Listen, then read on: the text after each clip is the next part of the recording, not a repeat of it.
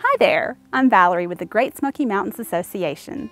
Come along with me for a drive on Balsam Mountain Road, one of the more secluded roads in Great Smoky Mountains National Park.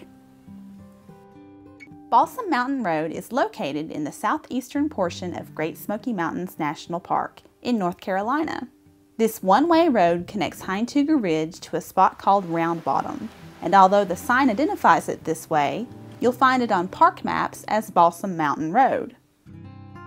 Balsam Mountain Road is not suitable for large vehicles, but it's a good gravel road for regular passenger vehicles.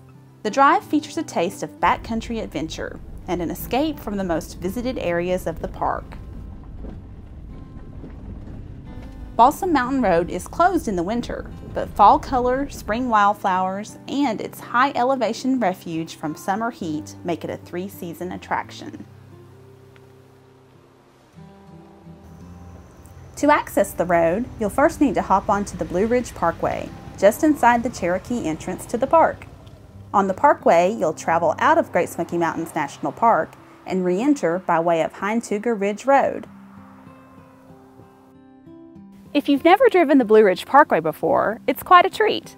The Blue Ridge Parkway stretches across mountain ridges from here all the way to Shenandoah National Park in Virginia, 469 miles.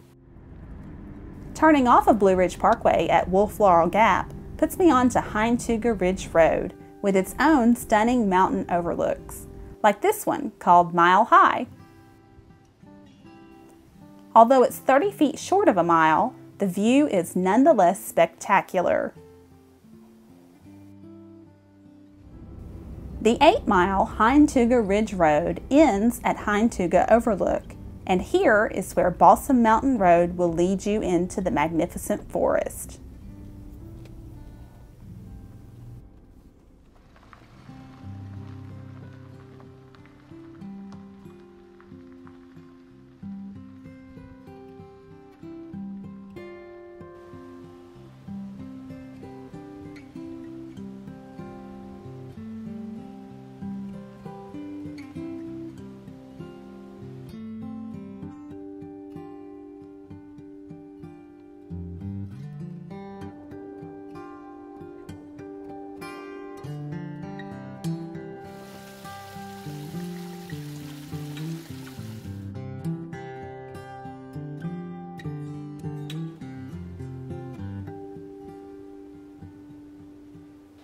When you travel down this road and into the lush forest, it's hard to imagine a time when this area was heavily logged, but it was, not so many decades ago. The road itself was actually built on an old railroad bed. The railroad was used to transport timber down the mountain to sawmills, where it would be turned into lumber. Much of this forest is second growth, but occasionally you may catch a glimpse of a giant tree that somehow eluded logging. This is a northern hardwood forest. These forests resemble northern forests from Pennsylvania to southern Ontario, Canada. Here, deciduous trees like American beech and yellow birch dominate. You'll recognize yellow birch by its peeling bark. Some of the older specimens here are over 100 feet tall and close to 5 feet thick.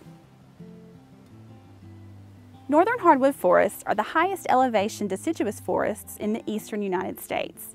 They also have the most brilliant leaf colors in the fall.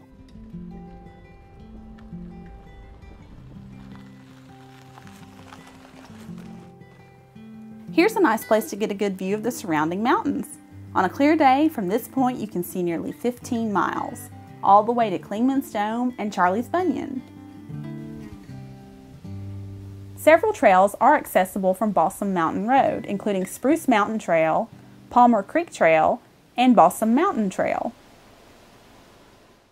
The road descends more rapidly toward Round Bottom and eventually becomes a narrow two-way road, then follows the gurgling straight fork back into civilization. A left at the road junction, and it's a short drive back to Cherokee on Big Cove Road.